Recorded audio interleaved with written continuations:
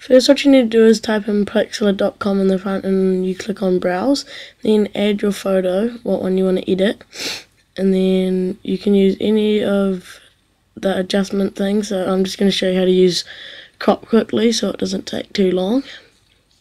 So click on crop and crop, just drag in the corners and just crop out what you don't want in the picture, pretty much. And then once you've done that, you just click on apply so it actually works. And then you can click on effects and choose what effect thing you want. Then you can go on to this one and click on what effect you would like. So I'm just going to click on this one and click apply. Now onto this one, you can just add any of those ones what you want, and I'm going to click on this one and add this one here and just go apply.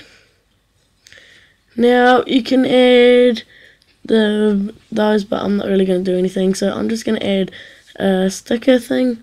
So I'm just going to click on the monkey and just going to make it a bit smaller because it's a bit too big.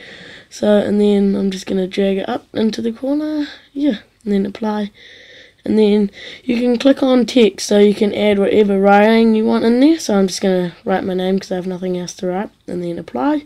Once you've done all that, you can go save, and then just save onto your desktop or wherever you want it to go.